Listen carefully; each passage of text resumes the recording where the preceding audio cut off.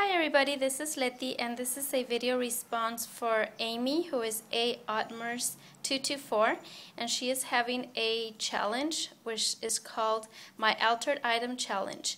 And to participate you must be a subby, make any altered item of our choice, something that represents us and our style. And there are going to be two prizes. One prize is for the Primo Doll stamp, and all we have to do is do a video response to enter this.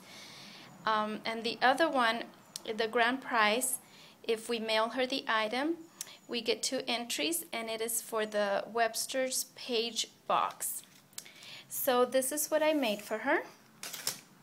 I made a Tussie Mussy, and I used a toilet paper roll, and I used the paper from DCWV, and it's called the French Country Stack. And this is the paper that I used. Then on the top I cut a crochet dolly in half, and I attached the one half in the front and then the other half in the back. Then I attached with some wire on this. I made some holes on both sides of the Tussie Mussy, right here and over here, and I attached this necklace, beaded necklace.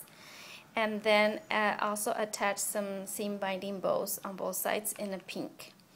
Then I added this cameo, which is from one of those 99-cent earrings from the 99-cent store, the cameo ones. Let me show you, like this one. So I used one and I attached it to the front. Then going down over here, I added some double lace in this white, and then I added one of my handmade fabric flowers, and then 2 Prima flowers, some roses in a cream color, and then on the side I added these hydrangea petals, and it's like a lavender color. And what I did, they look like this, and all I did was fold them like this and then just attach them inside the flower. And then I made this stick pin with some lace, pink pearl, and then lavender one, and this is part of the stick pin. And then I added some lavender and pink bead spray. This is from Michael's, from the Ashland collection.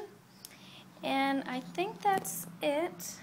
Oh, I also added some seam binding in the green color, and then some pearls. So this is what I made for you, Amy. I hope you like it. And she can put anything inside the Tussie Mussy, but I'm just going to include these Prima flowers for her. Okay, so this is what I made.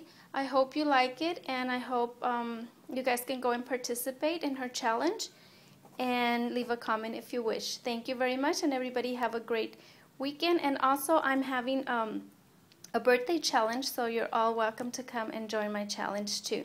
Thank you. Bye-bye.